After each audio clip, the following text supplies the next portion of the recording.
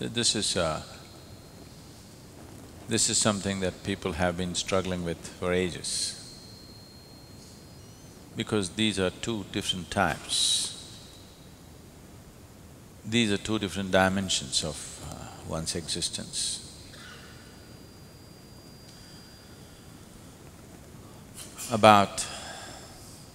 These two dimensions are about doing something, making something happen, and allowing something to happen to you. These are two different aspects. So now the question is, which is more, which is less? Can I do it all? Or there's nothing I can do, I have to just allow it? If you are capable of just allowing it, that would be very good for you. But if you are the kind who just allows things to happen to you, do not expect people around you to understand anything about you, because they will not understand.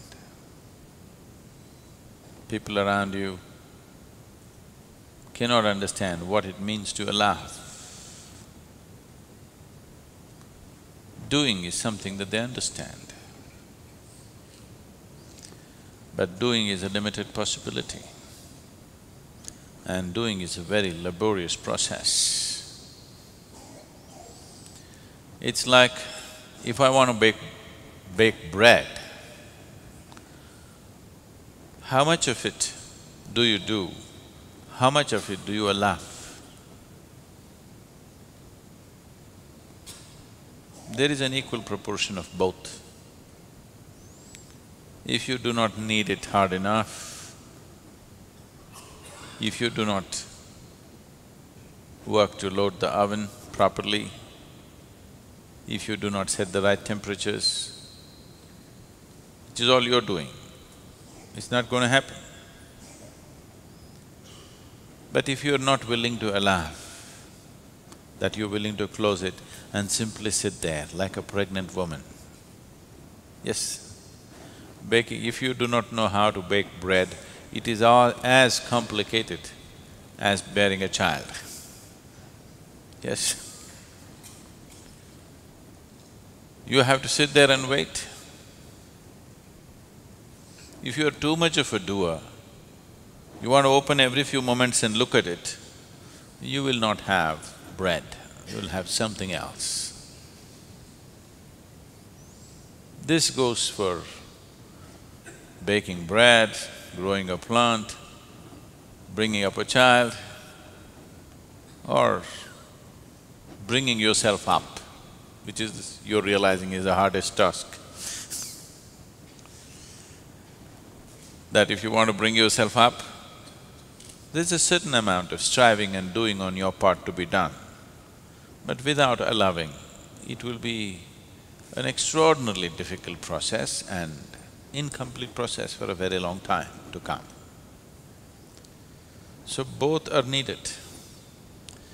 If both have entered your life at the same time, you must consider yourself to be an extremely fortunate human being, whether you understand the fortune or not. Because there are people who for lifetimes are just doing without grace being available to them. There are people who are just waiting for grace to happen, not doing anything because they do not know what to do, doing their own little things without doing the right kind of thing to become open to the process. So these two kind of people exist everywhere in the world. Some are waiting for gods to do things for them. Some are trying to do everything by themselves. You are an extremely fortunate human being if action and receptivity both have come into your life at the same time. That you know how to perform action, everything that you can do, you will do, but you have the sense and the gracefulness to sit and wait for that which you cannot do. So, it is that dimension, it is this combination of these two that we are effectively delivering through Isha Yoga.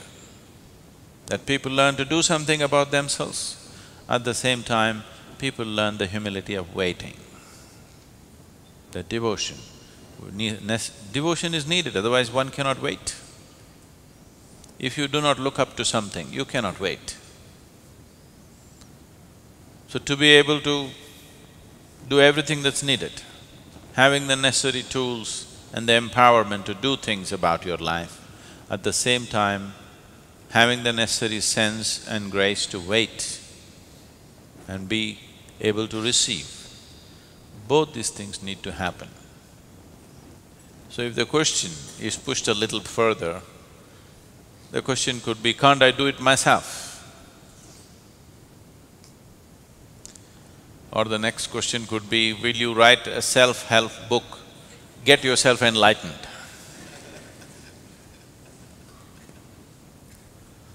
This happened at a doctor's office. A woman came with her husband who was limping and in a bad shape. She brought him slowly, he was leaning heavily on her, she brought him slowly and made him sit down. The receptionist who was sitting there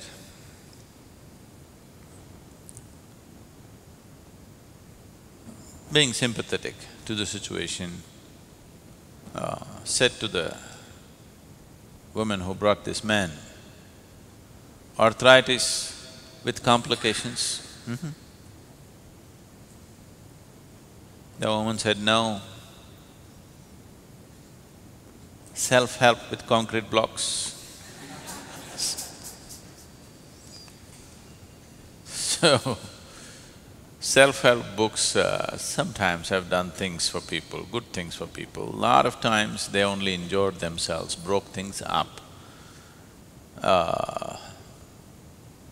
broke situations up in your life, because self-help is not always the right thing.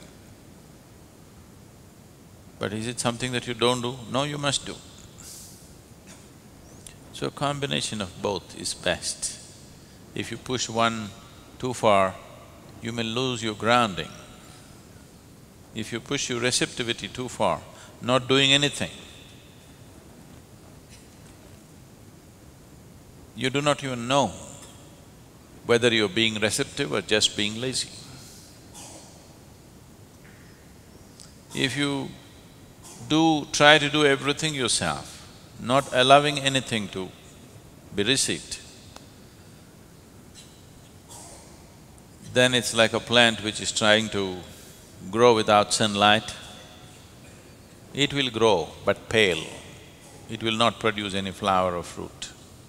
It'll be a long time before it can produce anything. So we need a combination of both. The kriyas, the practices are a phenomenal way to prepare the system to be open to new possibilities. If your energies do not open up to new possibilities, then you're talking about a long drawn-out journey.